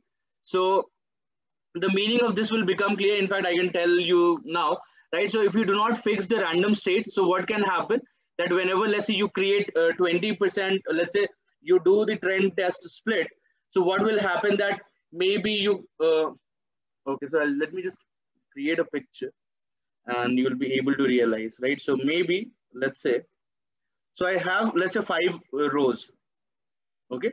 So this is row number 1, 2, 3, 4, 5, okay? So if I don't use random state, so what will happen? So let's say if I do 80-20 split, so let's say observation number 1, 3, 4, and 5. So they come in my bag of trained data set, right? And the remaining second is going to be in my test, right? But let's say if I run this again, so because this is happening randomly, so let's say if I rerun this again, so what will happen? So that in my train, I can have, let's say, 2, 3, 4, 5. And in my test, I can have 1, right? So if you don't want to get different observations every time, let's say you rerun, if you run that particular step, right? So you can fix the random state. So that will ensure that only the same observations are pooled in your train and test bag, okay? So whenever you run, let's say with random state 0 or maybe any particular value, so what will happen that 1, 3, and 4, and 5, they will always come in this particular train set. So essentially, I'll come to the point of random state later on. As of now, this is not required, but they're essentially a way to fix the seed, okay? Or how, so which random values we are going to take, right? So I'll clarify the all the details regarding the random state, maybe in regularized linear regression, okay? So we are going to do some experiments later on.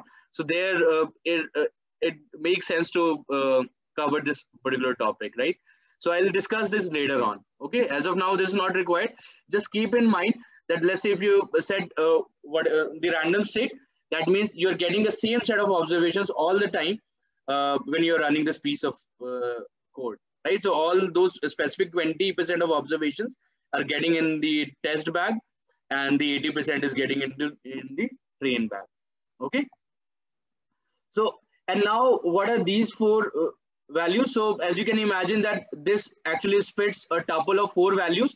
So the first will be X train, which will be the independent data set, independent train data set. X test will be independent test data set. Y train will be going to be dependent train or a dependent variable in our train data set, right? And Y test is going to be the dependent variable of our test data set, okay? So of course, these are all arrays, okay? So now next what we are going to do, so once we have gotten our X train, X test, Y train, Y test, so now what we are going to do, we are going to do some transformation, because as Alok had already pointed earlier, that your variables should be on same scale, right? Because it might happen that, let's say if your variables are not at scale, so let's say if this value is pretty large as compared to this one, so this will influence the prediction, right? So we want to have all the variables on a similar scale. Otherwise, the predictions can get influenced by a particular variable which take, let's say, enormously large values, okay? So we are going to scale our data set by using the min-max scaler, as in your transformed variable will be essentially be x max minus x minus x min divided by x max minus x min, right? So you know this from earlier. So I'm creating an instance of this class min max scaler and storing in this object called scaler, right? And I'm going to fit transform the scalar object on x train and on x test, okay? So before you see the differences, so let's say if I keep this as x train, and I can have, let's say,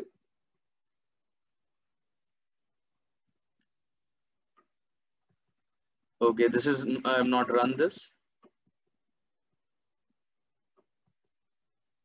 Okay, so as you can see, these are the first 10 rows, and as you can see, these are the values of the variables for the first observation, right? And now let's do the transformation, right? So this is called scaling, min-max scaling. And now let's see what our X train is. Now, as you can see, these values are not now scaled, and they lie between the range 0 and 1. Okay. So you can choose the other scalar. So in fact, you can go ahead with the standard scalar as well, as in the normal Z transformation, which is X minus mu by sigma. But just for demonstration, so we need to do some sort of transformational scaling. So I went ahead with min-max scalar, right? And the values will be between 0 and 1. Okay. But you can, of course, do the Z transformation as well. Okay. So now what we are going to do, so now this is the most, now, okay. So I hope you guys are able to see the difference between these two, right? So before transforming and after transforming, right? So these values are pretty large, but now all these values are have been brought down to very smaller scale, which is between 0 and 1. Okay. So now this is a pretty important step, right? So, okay, so I'll just go above. Okay. So in Scikit-Learn.linear module, you have this class, which is linear regression. Okay. So you have this linear regression class. Okay. So that is what we are going to do. We are going to create an instance of this class. So this is what I'll be storing in regressor, right? So linear regression, and of course there are some parameters, right? But I'm not fixing them, right? So I'm not fixing them as of now. Of course, I can set some parameters based upon my requirement, but now I'm not doing that, right? So I'm taking all those default values, right? So regression is the instance of this class called linear regression. Okay, so this is the regression object. Now, once we have created this instance, we are going to, so this is essentially our model object, which is regression, and we'll be calling this method called .fit, right, which takes two arguments. One is X train, and other is Y train, right? So X is essentially your independent data set, Y train is your dependent data set, right? So this fit is essentially, this is where the entire training is happening, right? So if I just execute this, right? So execute this code, so my model has been trained.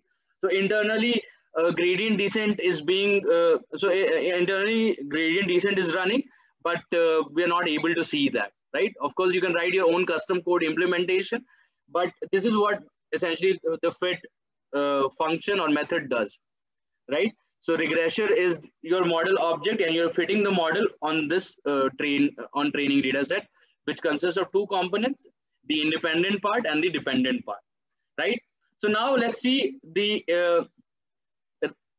intercept of our model, because our model is essentially in this case of this form. So beta naught is our intercept. So let's see what's the value of beta naught is. Of course, and let's see what are the coefficients. Okay.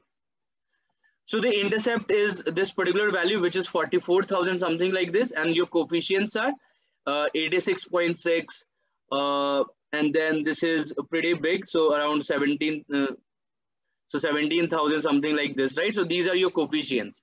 So this is the coefficient of this particular variable. So let's see what are the variables in sequence we had. So R&D spent. So whatever. So the coefficient for this particular variable is this one. Okay. So the coefficient for R&D spend is this one. The coefficient for, let's say, administration is, in fact, this should be in this particular order, right? So let me just check once. What did we have in X? Okay.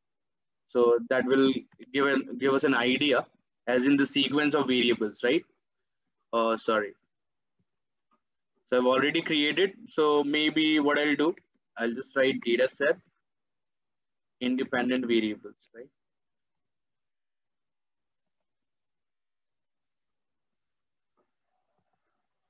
Right. So the first is California state, right? So the first coefficient which you are getting here, so this corresponds to that particular variable, which is the California state indicator.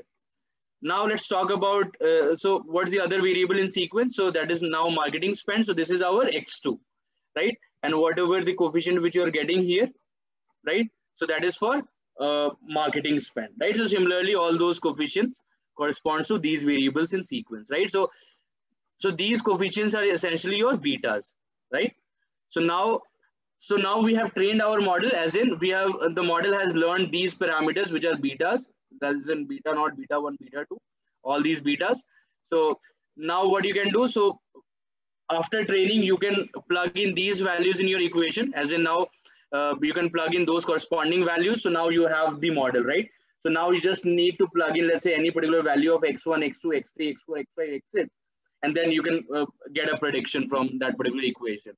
So this is what essentially the so these are the attributes of regressor object, and intercept is another attribute for the regressor object, right? So it has two attributes here. So coefficient, so COEF underscore, and then intercept underscore. So these are the two attributes of your regressor object, and this regressor object has been trained. Okay. So essentially, when I was saying you that what is your model? So your model is essentially your these betas, right? And this is what encoded in my model object, which is regressor, because it has. So if I write regressor, dot, right? So now I have certain attributes like coefficient, and then let's say intercept, right? So essentially, your model parameters are what that defines your model, right? And of course, you can have your coefficient here, right? So I hope you understand this particular point, right? So your model is nothing but just the betas in a way, okay? So once you know the betas, you know the functional form, because you can plug these betas, and whatever be the input value for these variables for that observation, you can make a corresponding prediction for that startup, right? So if I give you a particular startup for which I, let's say, give you the values of marketing spend, in which state that resides, all those information, so you should be able to come up with a predicted value, right? So now let's see what are the predicted values. So let's say I want to make some predictions on the trained data set first, okay? So of course I can pass my X train as the inputs, and it will give me a list of values of the predicted Y's, right? So this is the predicted value for the Y train, right? This is the predicted value for the second startup, right? This is for the third one, fourth one, and this is for the 50th one, right? So this is the predicted value, and this is the actual value, right? This is the actual value. So as you can see, there are some differences. This is 95764, this is 96778, right? So now what you can do, so you can calculate the statistics such as, let's say, mean squared error or root mean squared error by calculating the squared difference between each observation of predicted and actual values, and then add them up, and then you can divide them by a suitable factor. Okay, so you'll get that matrix. Okay, so of course we're going to calculate that. Now let's make some predictions on our test data set, because this is not what the model has seen. So let's see how it's performing in the test data set. Okay, so these are the predicted values on the test data set, and this is your actual Y, right? So this is, I can write, so actual profits on test data, and this is the predicted profit on the test date. Okay, so now we have a metric which you already know, mean squared error. So we can calculate this between Y test and Y pred, right? And this is the mean squared error, right? We can do the root mean squared error as well, right? So this is a nice metric to look at, right? Because so this is the root mean squared error in your predictions on test. Okay.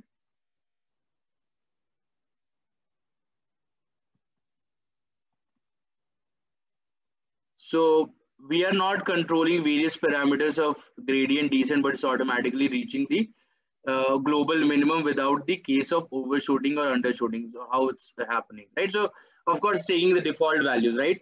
So I told you here that you can yeah. So if you just click on this, right, so you'll be getting these, right? So fit, intercept, normalize, copy. So there could be some set of parameters or yeah, function parameters. So you can explore these, right? But certain values are, so the values are already set, and so those are using the default values essentially. Okay. Of course, you can also solve the linear regression problem by the normal equation, right? So I don't know if you guys have heard of the normal equation, right? So this is your normal equation, and this is used in so maybe I can just open this page.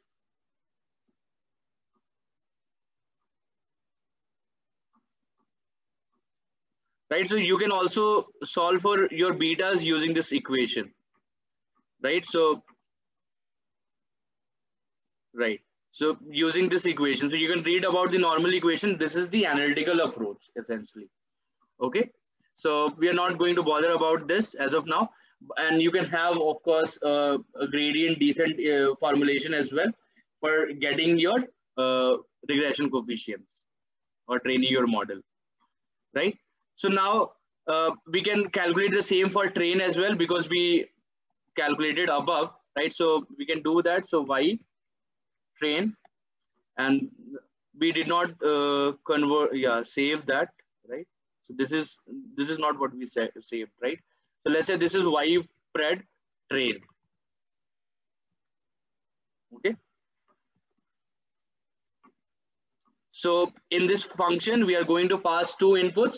One is your series of, let's say, predicted values, and the other is going to be the series of actual values, right? So this is going to be one y pred. Oh, sorry. This is of course for test, and this is for train, right? So y pred train. So this is for train performance, and this is your test performance. Okay, so let's see what this comes out to be. So this comes out to be 9031, and across test this comes out to be 9137. So you can say that the model is, let's say, the errors are more or less the same, as in the model is actually able to learn and perform well on the test data set. And of course you can calculate the R squared, right? So you can see that it's 93.4, and if you do the same, let's say for the train, so let's see. So what do you think, guys? Should we get higher R squared for train? Because that's the data which the model has seen, right? So it's 95%, and in the case of test, this is 93.4%, right? So there's not much difference between the two, right? So the model is doing, of course, it's learning on the trained data set, so it's doing well. And of course, the model has learned well. That's why it's performing quite good on the test data set too. Okay, so because the difference between your R squared or the mean squared error, so it's pretty much the same, right? So the model is doing well, right? And okay, all right. So this is how you get the model coefficients, which are essentially the outcome of training. That is what we mean by training, as in to learn these model parameters, right? And yeah, so that's pretty much it. So I hope you guys were able to understand the basic linear regression implementation, in which we had multiple variables. Now, of course, our data set was pretty small, but we can have pretty large data sets as well. Okay.